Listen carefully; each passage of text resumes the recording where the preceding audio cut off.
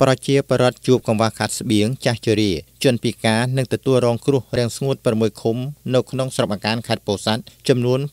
987គ្រួសារត្រូវបានលោកជំទាវ ម៉ែនរីសុភ័ក្រអគ្គលេខាធិការរងទី1តំណាងនៅខ្ពង់ខ្ពស់សម្ដេចគតិព្រឹទ្ធបណ្ឌិតបូរនីហ៊ុនសែនប្រធានការកបាក់ក្រហមកម្ពុជាបាននាំយកអំណោយមនុស្សធម៌របស់ការកបាក់ក្រហមកម្ពុជាចែកជូននៅព្រឹកថ្ងៃទី6ខែកញ្ញាឆ្នាំ2019នៅវិទ្យាល័យអូតប៉ោងដែលពិធីនេះក៏មានការអញ្ជើញចូលរួមពីឯកឧត្តមម៉ារ៉ាប្រធានក្រុមប្រឹក្សាខេត្តឯកឧត្តមម៉ៅតនិនប្រធានកិត្តិយសសាខាការកបាក់ក្រហមកម្ពុជាខេត្តលោកខូរីដាប្រធានគណៈកម្មាធិការសាខាការកបាក់ក្រហមកម្ពុជាខេត្តថ្នាក់ដឹកនាំមន្ទីរនានាជុំវិញខេត្តស្រុកនិងអាជ្ញាធរមូលដ្ឋានឯកឧត្តមម៉ៅតនិនប្រធានកិត្តិយសសាខាការកបាក់ក្រហមកម្ពុជាខេត្តបានថ្លែងអំណរគុណចំពោះលោកជំទាវ ម៉ែនរីសុភ័ក្រអគ្គលេខាធិការរងទី1តំណាងនៅខ្ពង់ខ្ពស់សម្ដេចគតិព្រឹទ្ធបណ្ឌិតបូរនីហ៊ុនសែនប្រធានការកបាក់ក្រហមកម្ពុជានិងជម្រាបជូនថាក្នុងរយៈពេលដើមឆ្នាំ2019សាខានិងអនុសាខាការកបាក់ក្រហមកម្ពុជាខេត្តស្រុកក្រុងបានធ្វើការឆ្លើយតបចំពោះប្រជាពលរដ្ឋរងគ្រោះដោយប្រការផ្សេងៗបាន1417គ្រួសារក្នុងនោះចែកជូនជាខ្យល់កន្ត្រាក់រលំផ្ទះ287គ្រួសាររាំងស្ងួត31គ្រួសារភ្លើងឆេះផ្ទះ40គ្រួសាររន្ទះបាញ់10នាក់គ្រោះថ្នាក់ចរាចរណ៍11នាក់ក្រៅពីនោះចាស់ជរាស្ត្រីមេម៉ាយក្រីក្រកុមារកំព្រានិងអ្នកផ្ទុកមេរោគអេដស៍ចំនួន961គ្រួសារលោកជំទាវ ម៉ែនរីសុភ័ក្របានពំនាំនៅការផ្ដាំផ្ញើនិងសាកសួរសុខទុក្ខពីសំណាក់សម្ដេចគតិព្រឹទ្ធបណ្ឌិតបូរនីហ៊ុនសែនប្រធានការកបាក់ក្រហមកម្ពុជាដែលជានិច្ចកាលសម្ដេចតែងតែនឹករលឹកនិងគិតគូរអំពីសុខទុក្ខរបស់បងប្អូនប្រជាពលរដ្ឋនៅគ្រប់ទីកន្លែងដូចជាចាស់ជរាគ្មានទីពឹង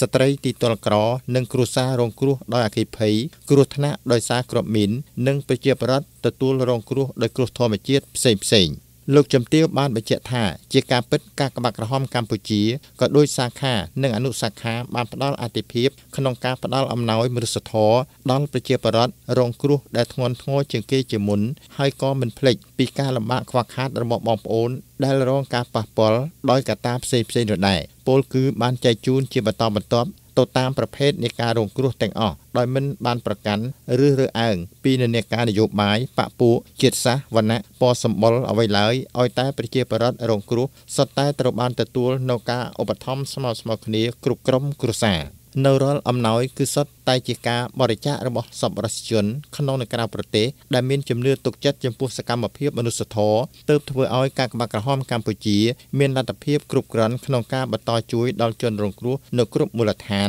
បានទាន់ពេលវេលានិងប្រកបដោយប្រសិទ្ធភាពលោកជំទាវបានលើកឡើងថានេះគឺជាចុងរដូវវស្សាធ្លាក់ខ្យល់ត្រជាក់រងាដែលងាយនឹងប្រឈមបញ្ហាគ្រោះមហន្តរាយហេតុនេះសូមឲ្យបងប្អូនប្រជាពលរដ្ឋបង្កើនការប្រុងប្រយ័ត្នគ្រោះធម្មជាតិទាំងនោះឲ្យបានគ្រប់គ្នាបញ្ហាដែលសំខាន់ជាងនេះទៅទៀតនោះគឺបញ្ហាសុខភាពគឺជាកត្តាចម្បងក៏បីបងប្អូនប្រជាពលរដ្ឋធ្វើយ៉ាងណាចេះរស់នៅស្អាតហូបស្អាតផឹកស្អាតមានអនាម័យល្អត្រឹមត្រូវអំណោយមនុស្សធម៌របស់ការកបាក់ក្រហមកម្ពុជាចែកជូនប្រជាពលរដ្ឋទាំង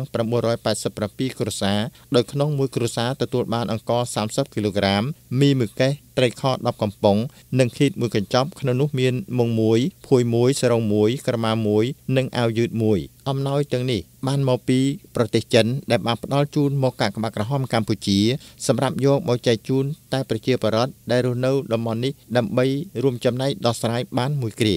សូមបញ្ជាក់ថានៅព្រឹកថ្ងៃដដែលនោះលោកជំទាវបាននាំយកអំណោយផ្ដល់ជូនប្រជាពលរដ្ឋនៅតាមខ្នងផ្ទះស្រុកអាកាននោះផងដែរ